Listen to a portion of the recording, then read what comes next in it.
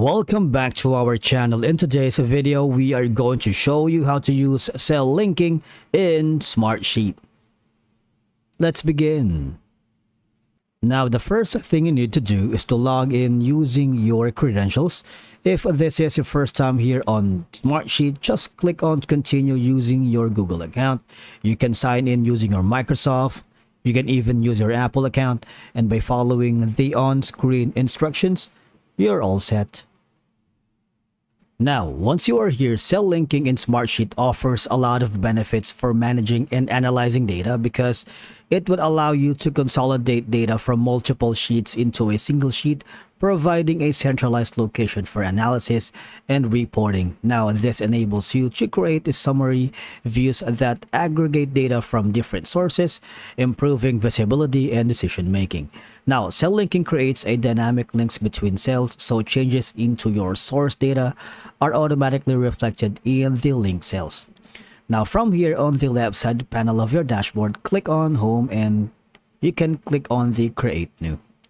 And from here, all we have to do is click on the sheet, and we can rename your sheet to something like this one.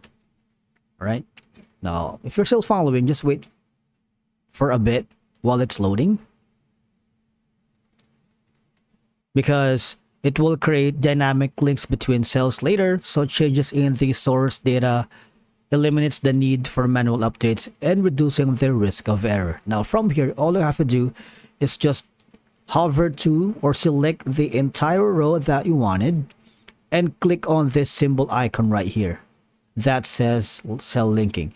As you can see, link cell data from other sheets that updates automatically. All right, you have an option to get the step-by-step guideline or even a video for you if you wanted, but for now, just click on it, and as you can see, you can select a sheet and then a cell or a range of cells that you want to reference. Maybe I'm gonna use this one right here.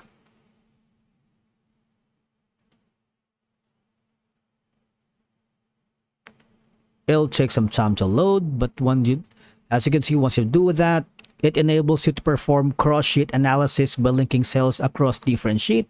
You can also use this one. Now, in that essence, what will happen is it allows you to compare data, calculate metrics, and derive insights from multiple sources, facilitating comprehensive analysis and reporting. Now, in this situation, cell linking allows you to create customized report by linking specific data points or calculations from different sheets. In essence, you can tailor your reports to address specific business requirements or to the stakeholder needs, providing targeted insights that support decision making. And once you've done that, all you have to do is click on Create Link. Now, obviously, cell linking streamlines data management by reducing redundancy and duplication instead of manually copying data between sheets.